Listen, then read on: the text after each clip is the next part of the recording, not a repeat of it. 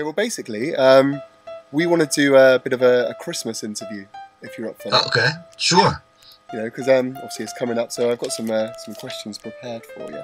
Okay. Fantastic. Okay, so first off, what are your plans for Christmas? Are you doing anything special? Yeah, well, I'm very excited about it. We have the Thanksgiving holiday here coming up on Thursday. Okay. But I'm actually going to Canada, and I normally would go either back to Michigan and be with my parents there, or have a holiday here where they might come out, or we go somewhere. But this Thanksgiving, unfortunately, I'm not going to see my whole family, but I am excited, of course, to be going on tour in Canada. But that makes Christmas that much more exciting because I've been waiting that much longer for a family get-together on the holidays. And I'll be going to Florida. Okay. Orlando, Florida, an amazing, one of my favorite towns, to spend the time with my brother and his family that lives out there. Okay, that sounds great. Are you going to visit Disneyland while you're there?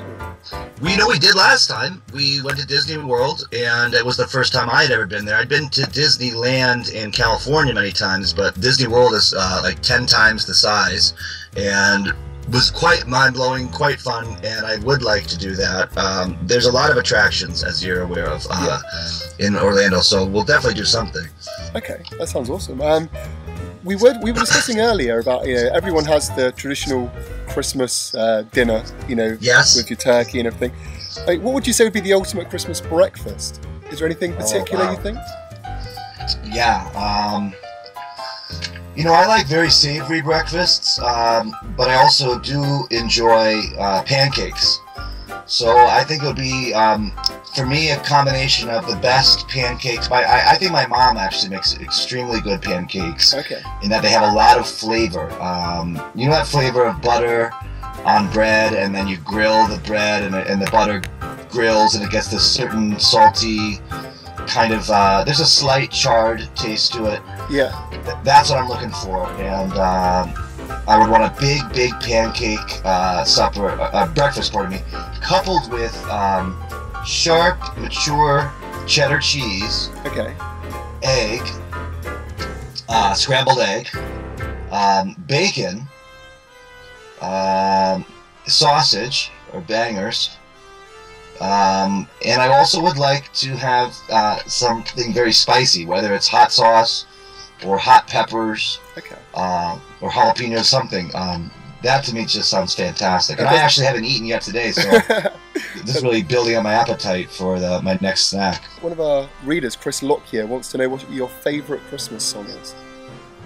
Yeah, I was just thinking about that last night because I was thinking about another rock and roll Christmas, the Gary Glitter tune. I was thinking about I Wish It Could Be Christmas Every Day, which I think is a Wizard tune.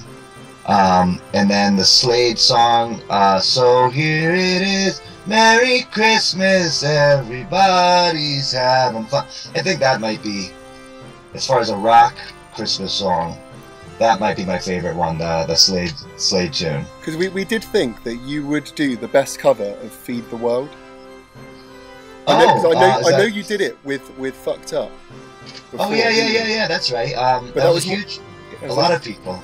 Yeah, it was a lot more mellow, that version, but we think if you did it in your traditional style, maybe in the style of something like Ready to Die or something like that, it could be quite impressive.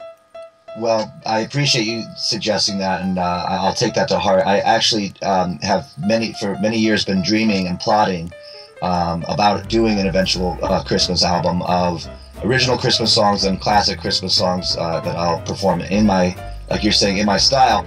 And I also got to give props to Christmas carols and holiday music in general. It's been a big inspiration for me.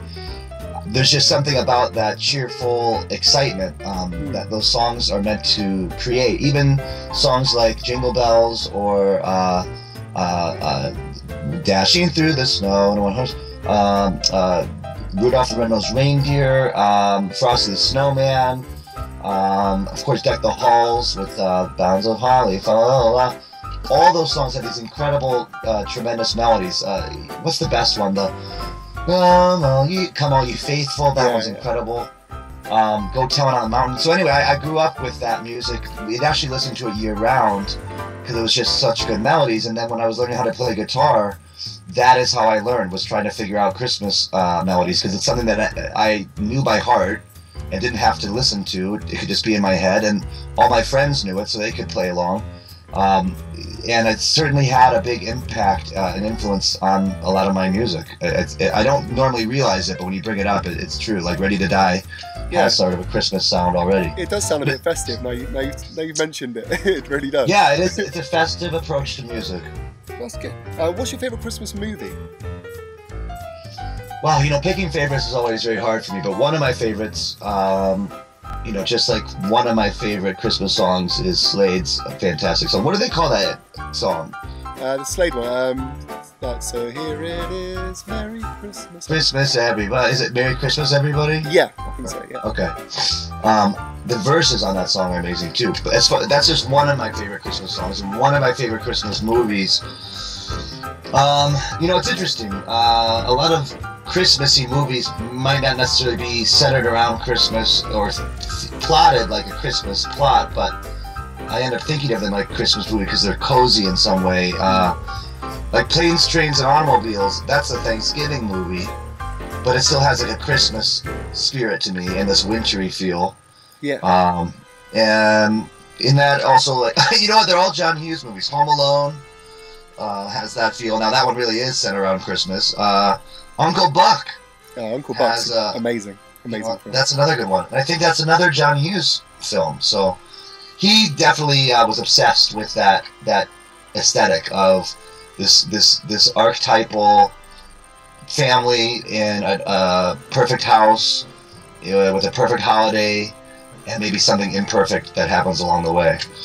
But it's very appealing any time of year to think about those kinds of films, because even if you don't have a family, you could watch Uncle Buck and, well, I guess either be very glad that you don't have a family around because those kids kind of cause trouble, and Uncle Buck is a bit of a handful, but he also has a very big, warm heart, and that's what you want out of family, is just a lot of heart. Yeah, definitely, fully agree with that. Okay, we got a couple of scenarios, Christmas scenarios. We want to know what you'd like to, what you would do in these situations. So, okay. First off, it's Christmas Eve. You've forgotten to buy any presents, and all the stores are closed. What would you do?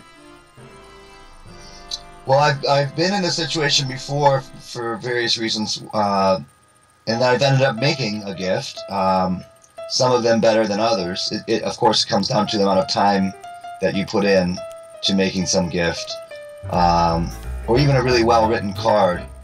But even if you just make your own card and do a drawing on it of some sort, and just try to put some thought and care, that usually comes through. And I think probably my most successful gifts have been something that either were along the lines of something I made or something that definitely expressed that kind of thought and care, versus maybe a really fancy gift or a gift I thought someone would like because it was, I guess, a typical gift, like, you know, a bottle of something to drink or a sweater. I mean, those are great gifts, but the ones I really remember were usually something that I made, and oftentimes did so because I ran out of time to buy something. Okay. If Santa got gunned down in a random gang fight, would you take over and deliver all his presents? I mean, I would try. I could see maybe getting to 3 or 4 houses, depending how far apart they were. I guess if I focused, for example, on Manhattan, I could get a few blocks of presents delivered, but it seems like a tall order. It's clear that Santa is somehow bending time or traveling through wormholes, which is a theory that other people, I think, have proposed. Physically, there's no way this man could be in that many places at once unless he was, you know, bending the laws of physics, which he very well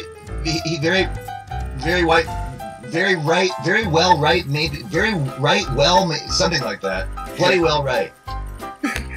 Okay, right. Here's another scenario. You're drunk on Christmas Eve. You get a little bit too drunk, and in the morning you feel absolutely terrible, and you really don't feel like eating. But obviously, by the afternoon, it's Christmas dinner. Do you confess that you're too drunk? So, you've been too drunk to eat it, or do you just drink it out? Eat and drink out of politeness.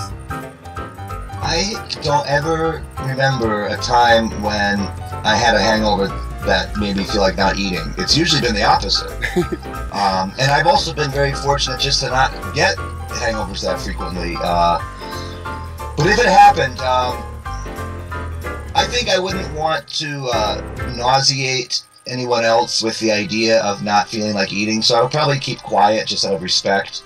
But if someone asked me, and maybe they were offended why I wasn't eating the food they prepared, I would say because I'm gonna fucking puke.